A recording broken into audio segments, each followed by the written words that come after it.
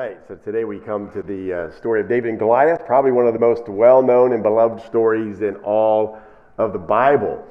We even have our phrases that have come from this in pop culture, right? When there's a standoff or a competition that seems unequal, one is much larger than the underdog or the other, they often say that's a David and Goliath match, right? I mean, it's just well known. And we're often told to be brave like David, right? We have to have the courage like David. That's what we're told, right? If you just have the courage and bravery like David, you can overcome the giants in your life.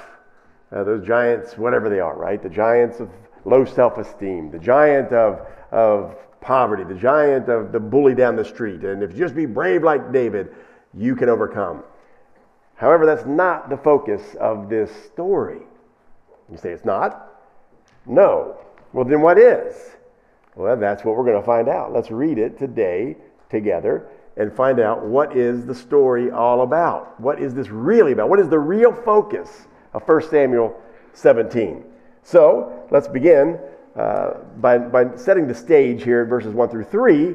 It shows us now the topography of what's going on, where the armies are meeting, and so forth. So we look at verse 1. It says, "Now the Philistines gathered their armies for battle, and they were gathered at Soka, which belongs to Judah, and encamped between Soka and Azekah in Ephes Dammim. And Saul and the men of Israel were gathered and encamped in the valley of Elah, and drew up in the line of battle against the Philistines. And the Philistines stood on the mountain on the one side, and Israel stood on the mountain on the other side, with a valley between them." So you see the two armies are faced off here in the valley of Elah. That's about 14 miles west of the city of Bethlehem. Now, look at the introduction of the main characters. This is what comes next. We've got the stages set. Now, who are the contenders? Well, in this corner, verse 4 tells us, we have Goliath. It says, verse 4, "And there came out from the camp of the Philistines a champion named Goliath of Gath, whose height was 6 cubits and a span. He had a helmet of bronze on his head, and he was armed with a coat of mail, and the weight of the coat was 5,000 shekels of bronze. And he had bronze armor on his legs, and a javelin of bronze slung between his shoulders. The shaft of his spear was like a weaver's beam, and his spear's head weighed 600 shekels of iron, and his shield bearer went before him." So the writer of this book obviously wants to impress us with the size and the magnitude and the ferociousness of Goliath, right? No question about that. I mean, let's think about this idea of being the height. What was the height of him? 6 cubits in a span. What was that? Well, a cubit is approximately 18 inches, and a span is about 6 inches. So having done the math there, which I am not good at, somebody else has done that, of course. But Goliath was around 9'6", almost 10 feet tall. That's pretty high. Remember Andre the Giant? He was a little guy, 7'4", just 7'4", right? The tallest man on record is Robert Wadlow, and he was 8'11". So Goliath is like 1.5 feet taller than the only man in history that was known as the world's tallest man. But the average man, here's the point. Here's how this measures up. The average size of the man in the Middle East during this time was about 5'6". So of course, this is such a crazy matchup. And then it's not just the height, it's also this intimidating armor, right, that is put on for the purpose of intimidation, I'm sure. You've got all these things mentioned. He has a helmet of bronze, right? This helmet of bronze. Who knows how heavy that is? The coat of mail that they say was the 6,000 pounds, or I'm sorry, let's go back and read it there. And 5,000 pounds, right? Or shekels rather. And that equates to 125 pounds, about 125 pound coat of mail. And then you got the bronze armor on his legs. We don't know how much that was. Let's give it 15, 20 pounds. I don't know. All I'm saying is he had all this weight. He had a javelin. The word javelin there is kind of misleading because he also has this spear.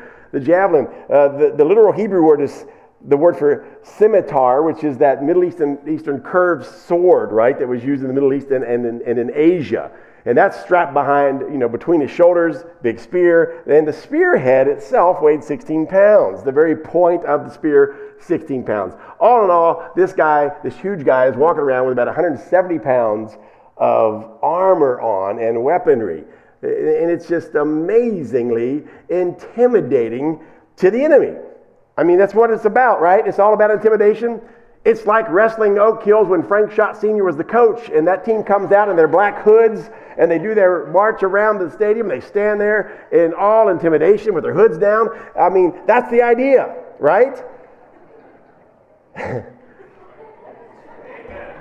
Sermon's over, right? Amen. The 1 Samuel 16:7 goes on to tell us, though. Look what happens here. Because, 1 Samuel 16:7 reminds us something. If you think about it, the intimidation of looking on the outward appearance of Goliath, right? That's what's happening here. And yet, it seems as though chapter 16 was a warning, a purposeful warning for Israel. They should have taken heed. What do I mean? Verse 7 of chapter 16 said, "Do not look on his appearance or the height of his stature, because I have rejected him. For the Lord sees not as man sees. Man looks on the outward appearance, but the Lord looks on the heart." So that warning was already given us, and the men of Israel failed at this. So would probably all of us, because we couldn't help but see the gigantic giant in the room. I know it's a bit redundant, but there it is. He was a gigantic giant standing before them. And their natural inclination was to let their eyes cause fear, looking upon the outward. Now, verses 8 through 10, we see the challenge that this arrogant giant made to the children of Israel. Verse 8, "He stood and shouted to the ranks of Israel, 'Why have you come out to draw up for battle? Am I not a Philistine, and are you not servants of Saul? Then choose a man for yourself, and let him come down to me. If he is able to fight with me and kill me, then we will be your servants. But if I prevail against him and kill him, then you shall be our servants and serve us.' And the Philistine said, 'I defy the ranks of Israel this day. Give me a man that we may fight together.'" So there's this arrogant defiling of Israel from this giant, right? As he taunts them, challenges them, says, "Come on," right? There's two armies here. So this was an idea of substitutionary battle, or representative battle, that was not as known to the Jewish people, to the Hebrew people, but was more known to the Philistines. This idea of just let your representative come, your champion, and our representative will come, and whoever wins that'll end the battle, instead of slaying all these hundreds of thousands of people. That was the idea. But look what happens here in verse 11. What's the result of Israel? When Saul and all Israel heard these words of the Philistine, they were dismayed and greatly afraid. Very afraid. Funny, isn't it? We've seen God do great victories already on the behalf of Israel. Mighty victories. And yet they're still afraid of their enemies. They had no contender, right, to match up with what they were looking at. They had no contender that could, stand toe-to-toe with Goliath physically. And you see, this was the only sphere that they could see, was the physical realm. That's what they're looking at. They're looking at their physical situation. They're not looking at the spiritual situation at all. They're only looking at the physical human situation. That's the only dimension of the battle they could see. Now, the side note is this. King Saul, was head and shoulders above every Israelite. He was a tall man himself. He was the natural choice for Israel to go out there and fight. He was the king. He had heard God's promise that God will deliver. And yet he's shaking in his boots, right? As at other times, he's hiding in the background when he should be taking the initiative, believing God and walking forward toward this giant, right? But now we move to the other contender in this text. In verse 12, we have the introduction of David. Verse 12, "Now David was the son of the Ephrathite of Bethlehem in Judah." Ephrathite was just an old name for Bethlehem. So literally the Bethlehemite of Bethlehem in Judah, named Jesse, who had 8 sons. In the days of Saul, the man was already old and advanced in years. The 3 oldest sons of Jesse had followed Saul to the battle.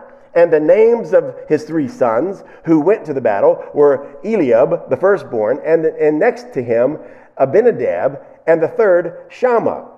David was the youngest. The 3 eldest followed Saul. But David went back and forth from Saul to feed his father's sheep at Bethlehem. For 40 days, the Philistines came forward and took his stand. The Philistine came forward and took his stand morning and evening. So that's what's happening. We've got this standoff, 40 days, this is happening. Now, David is back and forth and evidently missing every time the giant comes out to challenge the people because he's busy serving his father, feeding the sheep at home. Now notice this in verse 17, how this ordinary task given to David by his father leads to an extraordinary event. And folks, this is something we need to grab as we're reading this. Think about this, because this is true. Ordinary tasks, just obeying God in the ordinary day-to-day things, leads to extraordinary events. God uses the ordinary. He uses ordinary people. He uses faithfulness in our day-to-day lives to accomplish his extraordinary will on earth. So notice what happens here, verse 17. And Jesse said to David his son, "Take for your brothers an ephah of this parched grain and these 10 loaves and carry them quickly to the camp to your brothers. And also take these cheeseburgers." I'm kidding, but he says also take these 10 cheeses to the commander of their thousands. "See if your brothers are well, and bring some token from them." Bring me some good news about my sons that are in the battle. So this is just an ordinary request from an ordinary father who loves his sons that are in battle. Verse 19. Now Saul and they and all the men of Israel were in the valley of Elah fighting with the Philistine. And David rose early in the morning and left the sheep with a keeper and took the provisions and went, as Jesse had commanded him. An obedient son just following the ordinary orders of his father. And he came to the encampment as the host was going out to the battle line, shouting the war cry. And Israel and the Philistines drew up for battle, army against army. So the young David gets there, and man, the excitement overcomes him because he gets into the camp at the exact time that both armies are lining up for battle. So they run down to their prescribed, preordained battle lines, screaming the war cry. That's exciting, right? It's like watching Braveheart unfold before your eyes. Right there. So David's excited about this. And he gets distracted. Verse 22, and David left the things in charge of the keeper of the baggage and ran to the ranks and went and greeted his brothers. And he talked with them. And as he talked with them, by the way, behold, the champion, the Philistine of Gath, Goliath by name, came up out of the ranks of the Philistines and spoke the same words as before. And David heard. And David heard him. Same words, defying the armies of God. Now look what happens here. Verse 24 reminds us again of the fear of Israel. All the men of Israel, when they saw the man, fled from him and were much afraid. So they broke ranks, as they've done now for who knows how many times, when that giant comes out and challenges them, and they flee and they hide. Fear of man. They were so busy looking at the physical stature of Goliath that they failed to remember the limitless power of God. You see, this is what we do, right? And the enemy wants that to happen. He wants to keep our eyes on the problems, on the sins, of the brokenness, of the pain, of the evil that's attacking us all the time, instead of keeping our eyes on the author and finisher of our faith, as Hebrews tells us to do. Why do we keep our eyes on him as we run the race? It's the only way we can finish the race. It's the only way we can run the race, is by looking to the one who is stronger than all of our enemies. When we keep our eyes on God, when we're reading his word, when we're basking in the attributes of the limitless God of the universe, we will fear no man. We will fear nothing. We're going to see that played out here over and over, that concept. That's what drove David, the fact that he feared God. Then he hears this, verse 25. And the men of Israel said, have you seen this man who has come up? Surely he has come up to defy Israel. Mark that. Note what they're concerned about. He's come to defy us. He's defying Israel. And the king will enrich the man who kills him with great riches and will give him his daughter in marriage and make his father's house free in Israel. What a deal. You will be rich. You will have one of his daughters in marriage. And your father's house, your family, your father and all of his family will live tax-free in the kingdom. Wow. Verse 26 says, and David said to the men who stood by him, what shall be done for the man who kills the Philistine and takes away the reproach from Israel? What did he say?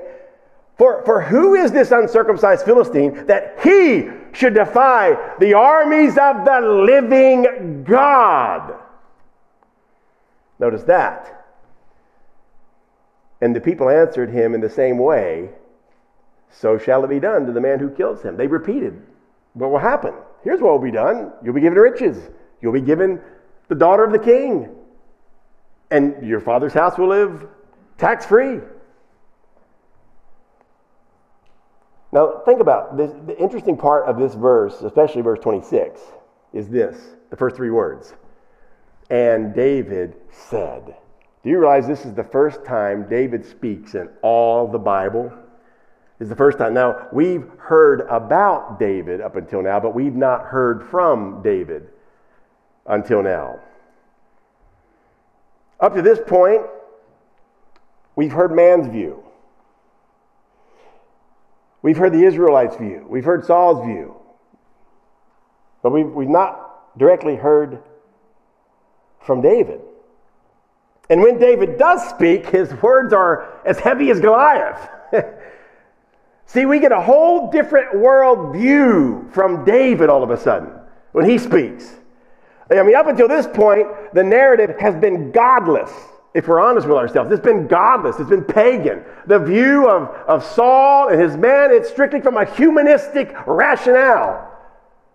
No spiritual godliness.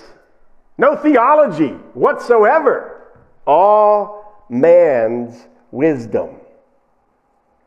They're racking their brains, right, for a human solution to their Goliath problem. That's what we've seen so far. But then David interjects Yahweh into the conversation. Something Saul should have done.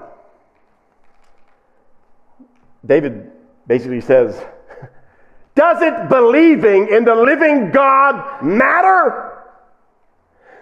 Doesn't believing in the living God make a difference in this situation? Do you think that the covenant God who is identified with his people is indifferent to these insolent, blasphemous attacks on his people and on his honor? And do you not believe that he will avenge himself? That's what David is thinking. I mean, the lesson is this. David teaches us that your view of God at the starting point of a crisis makes all the difference in the world. David already had this view of God. He didn't have to think at this moment of crisis when he sees this giant, oh, what do I think about God? What do I think? What do I think? Where's my faith? What do I think? What do I think? No, he already had it. You've got to already be established in your theology of who God is before you're attacked by the enemy.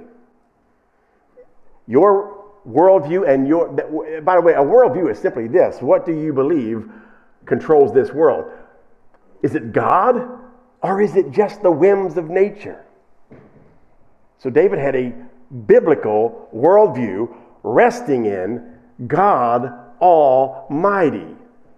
And he's asking these people around him, what are you guys thinking? Does not Yahweh make a difference? I mean, think of this too. I mean, it's also, this whole point that I just made is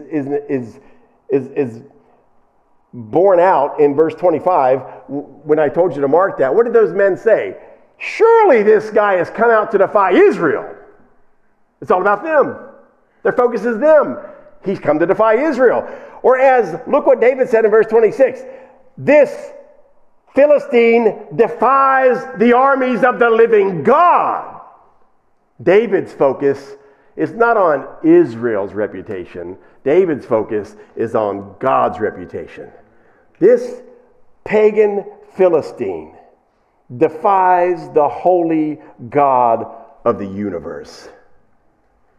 And that shall not stand. It shows that David's belief that Yahweh was still the same person that he was back when he delivered the Israelites from Egypt and destroyed Pharaoh. When he used that term, the living God, that's important. He's emphasizing the fact that God is still living. He's not our grandparents' stories. It's not something that happened years and years ago. He is the living God. The same God that delivered our people in the past is the same God that will deliver us now. So again, the principle of resting in God today is this. Looking back at what God has done gives us the confidence to follow God into what God will do today. Knowing He's the living God. But look at this. We have another little break in the action is this uncharacteristic enemy attacks David. Before he even fights Goliath, David has to face two adversaries. The first one is his own brother, his own big brother, Eliab. Look at verse 28. Now Eliab, his eldest brother, heard when he spoke to the men, and Eliab's anger was kindled against David, and he said, "Why have you come down? And with whom have you left those few sheep in the wilderness?" Ooh, do you catch that public dig? "I know your presumption and the evil of your heart, for you have come down to see the battle." Wow. And David said, "What have I done? It's just words. I love that. I love this part of the reality of David as a little brother talking to his punk big brother. It's kind of what we all face, right? Big brother picking on him, and what are you doing here? What is this and that? And David's like, I'm just asking. I'm just asking what they said that you'd get if you kill that guy over there. That's really what the text is saying there. But it's important to note that before facing Goliath, David must face the contempt of Eliab, who represents Goliath right now. That's the same message. You're all worthless. You're nothings. I'm going to defeat you. There's no one to save you. And that's exactly what Eliab was just saying to David. What do you think you're doing? What are you doing here? I know the evil of your heart. And where's those few little sheep, little shepherd boy? That's all you are. You see that? But here's the glory that we see in verses 31 through 32. Because David fears God, David doesn't fear Goliath or anybody else. I love this truth. Look at verse 31. When the words that David spoke were heard, they repeated them before Saul, and he sent for him. And David said to Saul, "Let no man's heart fail because of him. Your servant will go and fight with this Philistine." So again, Saul hears, "What a minute, you got a guy that's interested in this?" Yeah, David was actually very interested. They could tell. By the fifth time, he's asking them, "Now, what is it again? What do you do? Oh, you're going to get that? Okay, you sure about this? All right, I'm ready." So Saul hears this, "Bring him to me."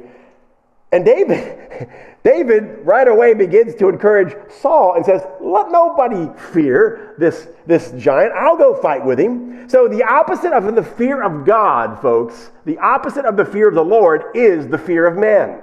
You cannot do both. It's impossible to fear God and man at the same time. So the problem with Israel, their focus is on themselves, not on God. Therefore, they fear the human enemy out there. They do fear men. But David said, no, I'm looking at the limitless power of the Almighty God, the host of heaven's armies who fights for us. We can't lose. What has taken you all so long? to get this job done because God is the one who fights for us. Now David has to face this criticism after he says that from Saul. Verse 33, and Saul said to David, you are not able to go against the Philistine to fight with him, for you are but a youth, and he's been a man of war from his youth. So you just can't do it. So again, another bit of an attack, discouragement, accusing, and the enemy does that. That's his MO. He accuses the brethren. He accuses us, God's people. And I love the response here. I love this. You've got Saul saying, David, you can't beat him. And now you're going to have David say, no kidding. But I know who can. That's the point of this whole thing. It's not ever about David saying, oh, I'm pretty agile, man. I know it sounds like that. We're going to see some things where David talks like that. But that's not ever what David is saying. He's never saying, I can do this in my own strength. 1 Samuel 17, 34 through 37. But David said to Saul, your servant used to keep sheep for his father. And when there came a lion or a bear and took a lamb from the flock, I went after him and struck him and delivered it out of his mouth. And if it rose against me, I caught him by his beard and struck him and killed him. Your servant has struck down both lions and bears, and this uncircumcised Philistine shall be like one of them. For he has defied the armies of the living God. He has marred the reputation of God. And verse 37 goes on to say, and by the way, that shows again that David was obsessed with the honor of God and his reputation in this world. Not his own, but for God's honor and reputation. Look at verse 37. And David said, the Lord who delivered me from the paw of the lion and from the paw of the bear will deliver me from the hand of this Philistine. So there's David's faith, never in himself, but in the God with limitless power. And I love what Saul says. Saul, having been roused from this theological speech, reminding him, David reminded Saul of the sovereign power of God in his covenant relation. He used the name Yahweh. He is our covenant God. We are his covenant people. He is all powerful, and he's promised to fight for us. And then Saul says, David, you're right. I'm going with you. Let's go. Oh, wait a minute. Let's read the text. That's what it should have said. But what does Saul say? And Saul said to David, good luck. And Saul said to David, go, and the Lord be with you. That's what the mighty king said after being reminded of God's sovereignty. Go have fun, and may the good Lord take a liking to you. That's all he said. It's crazy. Now, we've got to be sure here to keep verse 37 in the forefront. That's very important. Verse 37 is the hinge pin upon which all of this swings. Otherwise, we will misconstrue verses 34 to 36 into meaning that David defeated the lions and the bears by his own grit and cunning, which again is what we hear preached all the time. People, they love to stay on those verses. Well, David defeated the lion. David defeated the bear. What a scrapper he was. He's something else. No, verse 37 is the key to interpreting all of that. The Lord delivered me from the lion and the bear. David never trusted in his own self-sufficiency. It was always God who he was relying on. So again, David says, David will be delivered not because he has true grit, but because he knows the true God. That's why. Now look at this. David suits up for battle here in verse 38 and 39, or tries to. Verse 38, then Saul clothed David with his armor. He put a helmet of bronze on his head and clothed him with a coat of mail. And David strapped his sword over his armor. And he tried in vain to go, for he had not tested them. Then David said to Saul, I cannot go with these, for I have not tested them. So David put them off. That tested simply means I haven't practiced in this. I haven't fought. It's uncomfortable. I can't really move. I haven't trained in this, and it's pretty heavy. So he took them off. Now look at verse 40. This is glorious because we're moving into the confrontation now. David and Goliath. Verse 40 says, then he took his staff and in his hand, he took his staff in his hand and chose 5 smooth stones from the brook and put them in his shepherd's pouch. His sling was in his hand, and he approached the Philistine. Yes. Now look at what happens here. David approaches the Philistine, and in the next verses we see, and the Philistine laughed. That's what we're going to see. Verse 41. And the Philistine moved forward and came near to David with his shield bearer in front of him. Think about that intimidation. Again, you got this giant, massive guy, fully armored, all the weaponry that was known to man at that time, plus another guy. Plus his shield bearer in front of him with his giant shield in front of Goliath. And he comes, and when the Philistine looked and saw David, he disdained him, for he was but a youth, ruddy and handsome in appearance. And the Philistine said to David, am I a dog that you come to me with sticks? And the Philistine cursed David by his gods. The Philistine said to David, come to me, and I will give your flesh to the birds of the air and to the beasts of the fields. So I love this because it's such a great moment, because you had David here with his sling. Don't underestimate this stuff, by the way, this sling action that David had. He did have some. I mean, God gifted David. Can't denounce that. Do we not know that David has been preparing for this day according to the sovereign, predetermined plan of God for years?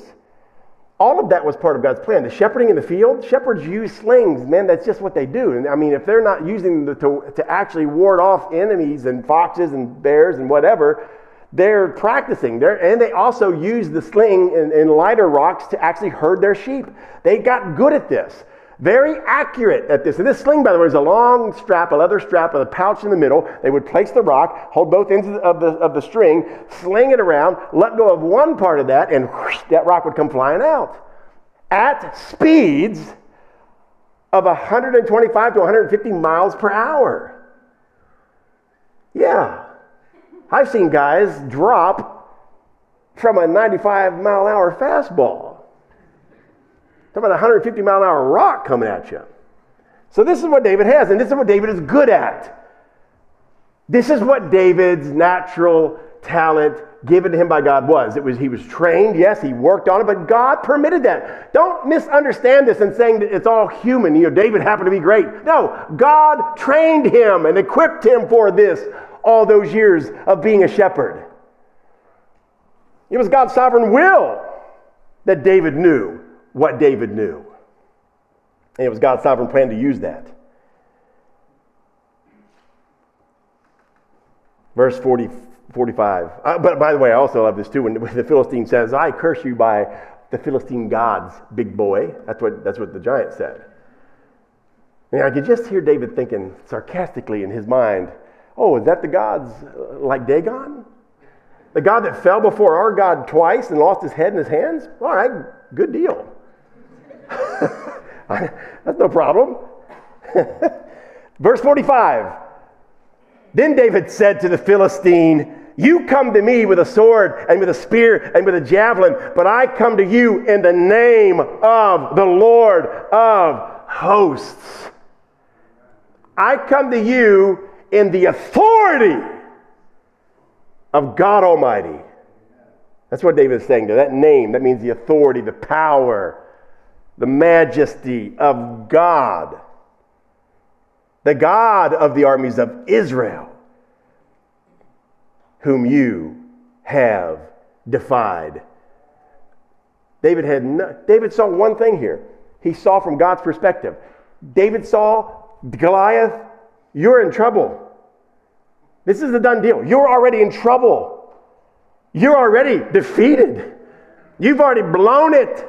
That's how David saw this whole thing. He says, he goes on and says, "This day the Lord will deliver you into my hand, and I will strike you down and cut off your head, and I will give the dead bodies of the host of the Philistines this day to the birds of the air and to the wild beasts of the earth, that all the earth may know that there is a God in Israel, and that all this assembly may know that the Lord saves not with sword and spear, for the battle is the Lord's, and he will give you into our hand." Whew.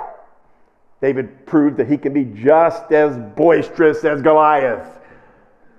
I mean, he gave a speech that blew Goliath's stuff away, man. Inspired by God. He's speaking for God, for God's honor, and proclaiming the truth that God already has this victory in hand. I love this. You know what it shows? David and Jonathan had a big view of God and therefore lived in big faith. They walked in big faith. It wasn't their faith. It was because of the big view of God. They saw God as he was, and that's what empowered them. It's God that gives us that faith. But you got to be looking at him and know who he is and know his attributes and know what he's done in the past and know and be confident that he's going to do this in the future. That's what David was doing here, and Jonathan and David. That's why they become best friends, by the way. They're both trusting in God and saying, what is wrong with the rest of these people? Let's obey him. We can't lose. And again, for David, it was about the reputation and honor of God, and it's all about that. David knows that God is jealous for his glory. David knows some things about God. He knows that God is jealous. There's that verse that freaks people. God's jealous? Yes. Yes, Oprah. He is. Because he has a right to be jealous, because he is the only one that measures up to being perfectly adored and worshipped. Him alone. There can be no glory for anyone else because he deserves it all. We don't. That's why it's sinful for humans to be jealous. That's why it's a sin for humans, but not for God, because God deserves it all. And David knew that. And David knew that he's not going to let this Philistine get by with dishonoring his name. God will give you to us. Let's hurry. Verse 48. Then the Philistine arose and came and drew near to meet David. I love this. The battle's not long, folks, so relax. Keep your dinner plans. Verse 48. When the Philistine arose, get this, I love this. When the Philistine arose and came and drew near to David, David ran quickly toward the battle line to meet the Philistine. David is so confident in God's glory, God's honor, God's power. He just can't wait to get it over with. He knows the outcome.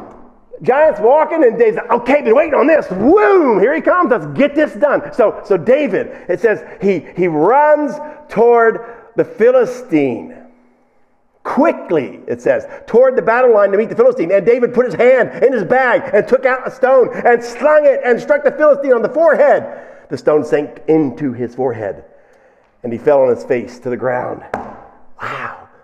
David operating by the power of God and just the way God had trained him to do, just instinct, but all by God's grace. Running as fast as he can toward the enemy like he'd done many times in the fields with his sheep.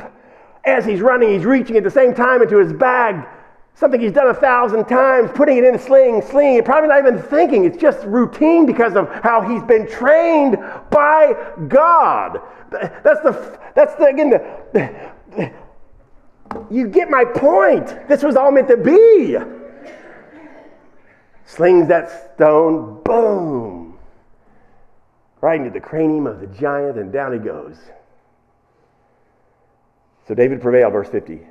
So David prevailed over the Philistine with a sling and with a stone, and struck the Philistine and killed him. There was no sword in the hand of David. Then David ran and took the sword and stood over the Philistine and took his sword and drew it out of his sheath and killed him and cut off his head with it. When the Philistines saw that their champion was dead, they fled. One of the shortest poems in the Bible. When they saw he was dead, they fled. And it's true. The champion was done. Killed by what? This is, again, the masterful way God delivers. He doesn't use might and power of man. He doesn't use armies, chariots. He doesn't use swords, spears, as David said. He uses a ruddy little shepherd boy with a little stone. You see, nobody dreamed that God would redeem his fallen people the way he did. Most would look at a sovereign God like this and see him coming through the heavens with all of his massive armies and destroy the wicked and deliver his people in great victory and power. But instead, he has his son born as a human in a little stable from Nazareth. Can anything good come from Nazareth? And he allows that boy to grow up. And he's mocked and battered, and as he's a man, he's falsely accused and falsely tried, and then he's taken to the cross where he's beaten and spit upon and stripped naked and mocked. And then he dies humiliatingly in front of everybody, crushed by his own father. Looks like the worst defeat in history. And yet it is the most glorious victory of all time. That's how God does things. And this is what David is saying. I don't have a sword or a spear. I come to you in the name of God. I come to you in the name of the Lord of hosts. And there's victory. Now, in summary, I just want to say this. I think again, the main point of this story, get out of this idea that you want to be David. You don't want to be David. David's just a sinner like us. We want to love God like David loved God. That's what we want. We want to honor God and his reputation like David honored God. He honored God so much. He was so obsessed with God and his glory. He believed his promises so much that his reputation meant nothing. His life meant nothing. It was all given over in service to his heavenly King. That's what we need to get from this. That's the dedication we need to God, not to our great ability. I like what Dale Ralph Davis says. I know I quote him a lot. Many of you say, wow, Dale Ralph Davis seems to be the new Charles Spurgeon around here because there's so many quotes. But he's masterful on the book of 1 Samuel. Several preachers told me when I was preaching through this, you got to get Dale Ralph Davis. And then I find out that Dale Ralph Davis was Glenn Durham's instructor in seminary. So that's another bonus. But anyway, listen to what he says here. I don't know who that compliments or whatever. But anyway, poor Dale Ralph Davis, I'd say. But anyway, listen to this. The driving concern of this chapter is the honor of Yahweh's name, his reputation, his glory. David is driven by a passion for the honor of God. Does this make any difference in how one interprets the chapter? Yes. It should keep us from going around talking about the cleverness of David or the bravery of David. The focus of the chapter is not on David's courage, but on Yahweh's adequacy in David's weakness. Yahweh's adequacy in our weakness. That's what this is. That's how we're going to walk away with this. If we're walking away from the story of David and Goliath with any kind of selfish, grandiose ideas about how we're going to, in our great faith, defeat our enemies, then we miss the point. We got to walk away from this story humbled and running to Jesus and looking to his glory and becoming obsessed with his glory and his reputation. David goes on to say, hence in this chapter, David essentially says to Israel and to us, Yahweh's reputation is at stake. That matters to me. That matters enough to risk my life for it. Now that's the question as we close. Does God's honor and reputation and holiness matter enough to you for you to lose your life over it? And that's what we're called to do, by the way. Not always a physical death, although that may happen. But dying to ourselves, dying to our ambitions, our dreams, our selfish desires. That's what Jesus calls us to do. Die to yourself and follow me. Pick up your cross daily. Follow me. What he's saying there is, I must become literally your obsession. You must be obsessed with my glory, my holiness, my grace, my love, my power, my adequacy, my sufficiency. That's what the call of the gospel is.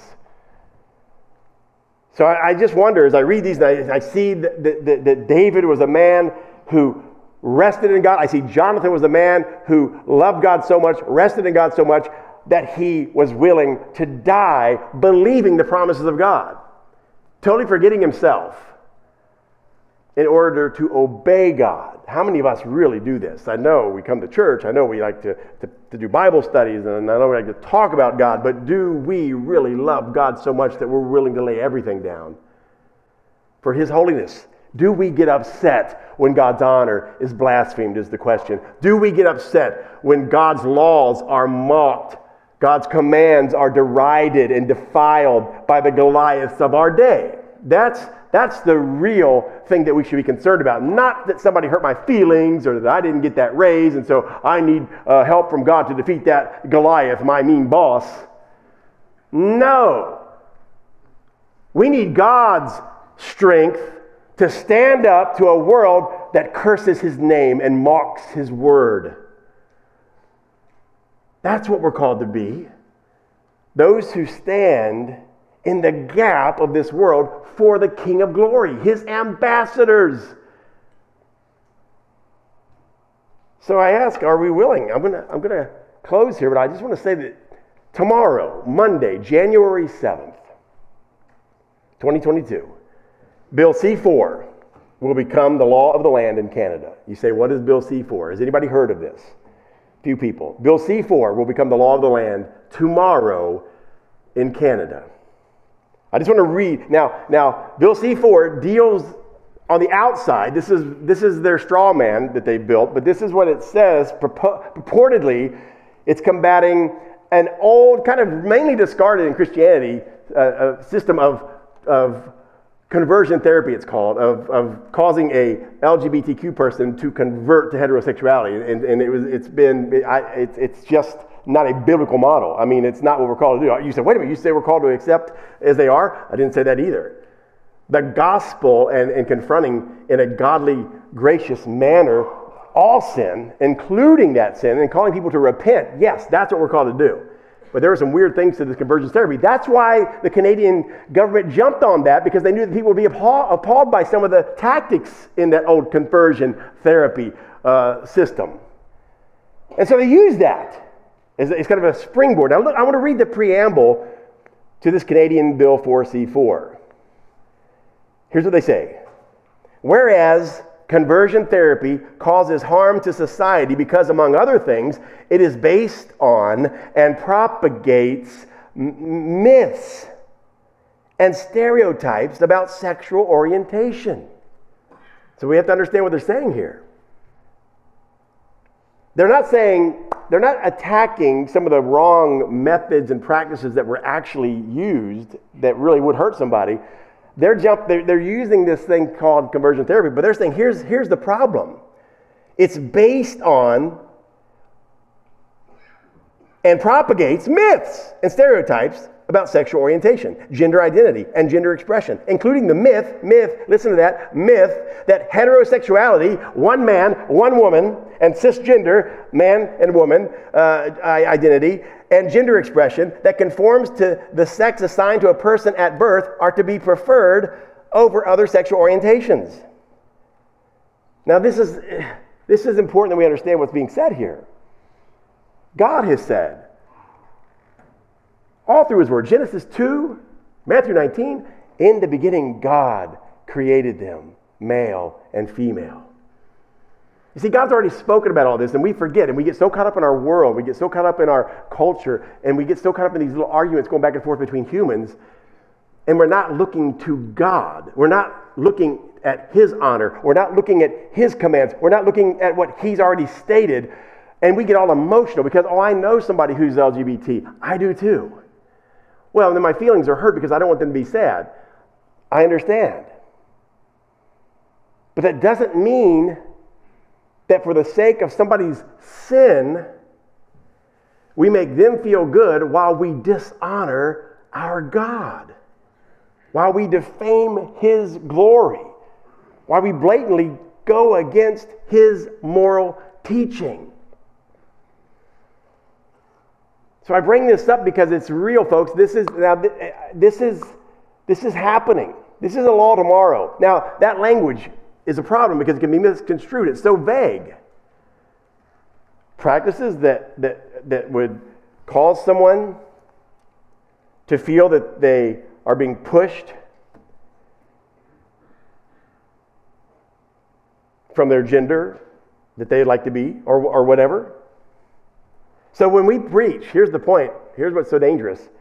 So when we would simply preach the Bible and simply read Genesis 2, God made them male and female, and simply read Matthew 19, that what about marriage? Well, it's between a man and a woman. When we read and simply teach on the biblical order and design of man and woman, we could be arrested as hate crime violators and thrown in jail or more. Now, this is happening. I just want to close with Paul Carter's response. Paul Carter is a pastor who writes for Gospel Coalition, and he has published this on the Gospel Coalition. This is a response to this bill, and it may help us. He says, the idea that gender equates to biological sex would have been taken for granted by every generation of Canadians prior to this one. Do you understand that? And this is where we have to have a reality check as Christians who are buying into this modern culture and the strange approach to facts. There is no facts anymore, by the way. But listen, he's simply saying that a generation ago, every person in Canada would have agreed, yes, there is male and female, period. That's just what it is. We can't make up our own genders.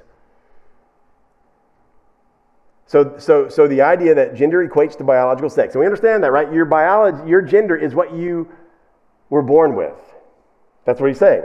Everybody would agree to that. Every generation of Canadians prior to this one would have. To enshrine the spirit of the age as the law of the land is an act of hubris. Now, do you get that? To enshrine the spirit of the age, that is whatever goes now, what man wants to do in his own eyes, to enshrine that as the law of the land is an act of hubris. It's no different than Goliath hubrisly attacking the living God of Israel. To refer to the beliefs once held universally and still held broadly by many Canadians as myths and stereotypes is an act of blatant intolerance. That's the point, folks. These little bit of language here and there that undercuts the sovereignty of God and his commands. That's what we take it hook, line, and sinker sometimes as Christians. We're like little frogs in the kettle being boiled to death, and we stay as the heat rises, and we just kind of get along, and we go along to get along, and we keep doing that. And we let people call the very word of God, the sovereign God of the universe, and his teachings myths and stereotypes. And this is an act of blatant intolerance. Then the net result will be legal exposure and authorized harassment of pastors and churches. And I agree that this is simply what he's trying to bring up. That as this continues in our culture, as we preach the word of God, simply preaching it in love, I mean loving people. Because we do love people. We're going to tell them the truth of the gospel that calls us to repent from all sin. But as we do that, society will continue to harass. Now, my question is simply this. Are you in love with God enough? Are you so obsessed with his honor? Are you so entranced with his gaze? You're looking to him daily. You're in the word daily. His direction is the first you seek, not man's. Is that where you are? Because if it's not, you're going to falter in the years to come. I'm going to falter in the years to come if I am not totally focused upon the reputation and the honor and the glory of my Heavenly Father. How do we get there? We pray for each other. We pray for God's grace. We pray for God's faith. We pray for the boldness. And we pray for the love and the gentleness to forgive our enemies, to love those who despise us, to love people genuinely, and to gently proclaim the Word of God in love and truth. May God use us for His glory. That's our prayer. Let's pray. Father God, we thank you for your word. And Lord, I don't know exactly why you led me to end this way, but Father, I know that you're calling us to be Christians literally, not in speech only, not just doing the minimum, but to truly be your people, regenerated by your grace, therefore keepers of your law in a world that has thrown it away. So Father, let us realize that this is a heavy task, but let us learn something from our text. It's not about us. It's not our strength. You've already won the victory. You just use us to complete it. So let us walk forward. No, not walk. Let us run like David toward Goliath, believing that you will overcome, that you have overcome, that you will give the victory, and that your name will be glorified and honored. Give us that kind of grace. We pray all these things in Christ's name. Amen.